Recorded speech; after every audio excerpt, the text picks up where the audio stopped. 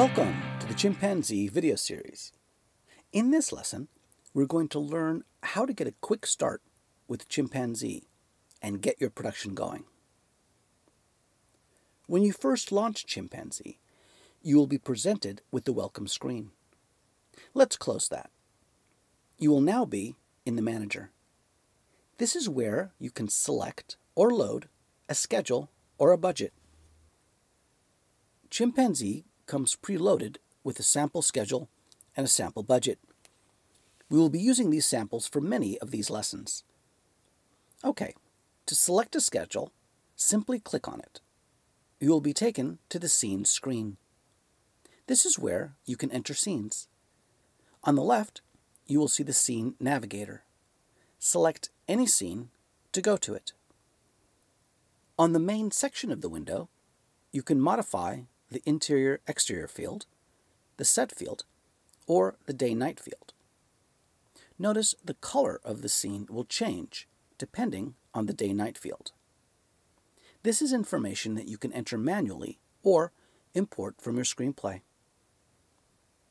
Let's add a new scene. Select the plus button. Now you can enter all the information you want for this scene. Let's examine a few other things on this screen. You can enter a location where this scene is to be shot here. To add a character to this scene, select the plus button above the character section. This will show you a list of characters already entered into Chimpanzee. To select an existing character, simply select it, and it will be added to this scene.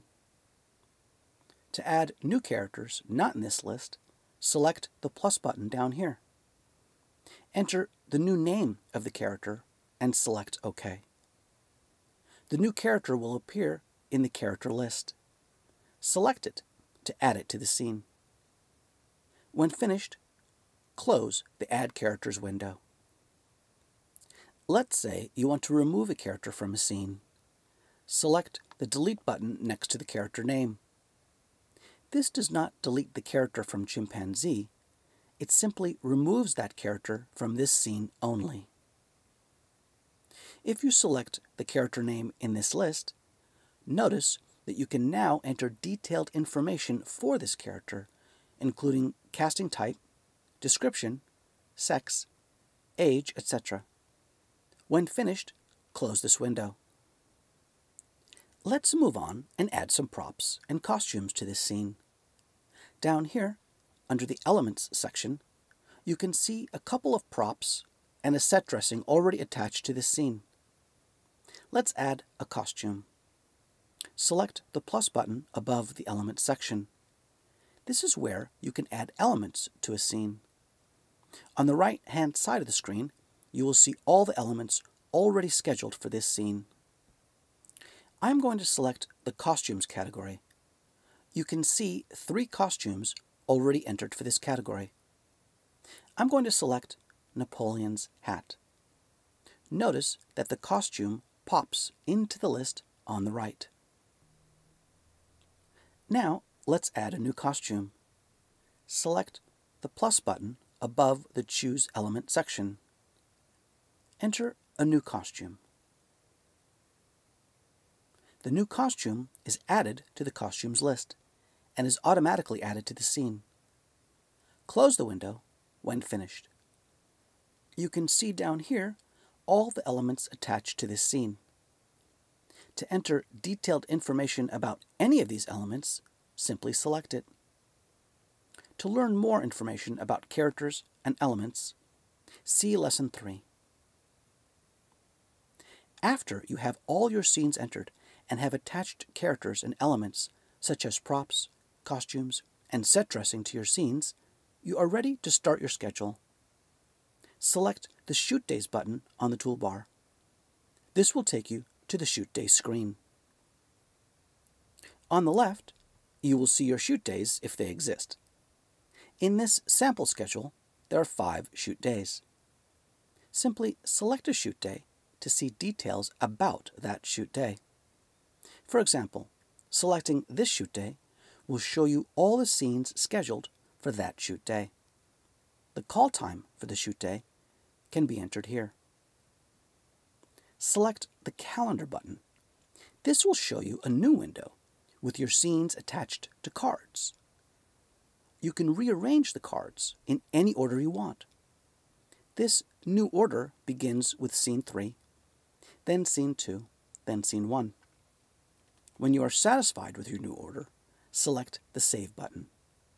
You can now safely close the window. Notice the order of the scenes changes here to reflect the new sort order. The next logical question you might ask is, how do you add a scene to a shoot day? Let's go ahead and do that. I'm going to select the last shoot day. As you can see, there are 2 scenes attached to this shoot day. Select the Calendar button. Select the Add Scene button. This will show you all the scenes for this schedule, with shoot dates next to the scenes that are already scheduled. You can sort the scenes by either scene number or the shoot day. Select a scene to attach to the shoot day. It will appear on the scene sorter. I will select one more scene to add to this shoot day.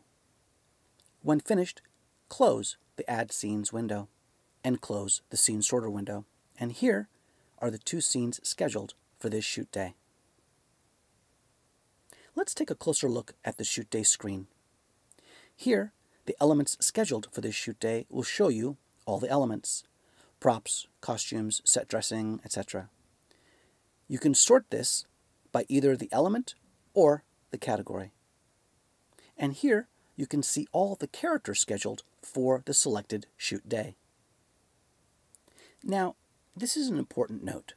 Notice that you have no way of adding a character or an element to a shoot day. There is no plus button here or here, like there was in the Scenes window. This is because you do not add characters or elements to a shoot day. The proper procedure in scheduling is to add characters and elements to scenes, which is what we did earlier. You then attach the scenes to shoot days. In this way, Chimpanzee will figure out which characters and which elements are needed for each shoot day. If you want to enter notes for the shoot day, enter them here. Okay, the last thing we're going to go over in this lesson is how to add crew to Chimpanzee, and then how to schedule them for a shoot day. On the right-hand side of the shoot day screen, you will see all the crew scheduled for the shoot day. Initially, crew is entered in the crew module, and we go over that in lesson 4. But let's quickly add a couple of crew members from here. Select the plus button above the crew section. This will show you all the crew entered for the schedule. To create a new crew member, select this plus button. Enter a name and select a title. Notice that the department automatically populates the department field. When finished, click OK. Now that the crew member is added to the list, select it to add it to the current shoot day. You can then assign a specific crew call time for this crew member. Now we have enough information to create a call sheet. Select the Print button. Select the call sheet report. Select the day you want to print a call sheet for. Then click on Continue. This will print a simple call sheet. If you want to print the call sheet to PDF, if you're on a Mac, select Print just as if you were going to print the report to a printer, and select the PDF button on the bottom left-hand side of the Print dialog box. If you're on Windows, you will need a third-party PDF print utility, such as Primo or Nitro PDF. If you want to sort your crew in a different way on the call sheet, you can do so here by using the Custom Sort feature. I hope this gives you a basic overview of the Scenes and Shoot Day modules in Chimpanzee and how easy it is to create a call sheet. If you want to take a look at how to create much more professional looking call sheets, go ahead and download Koala Call Sheets, our professional call sheet program, which integrates directly with Chimpanzee. That wraps up this lesson. Have a great shoot!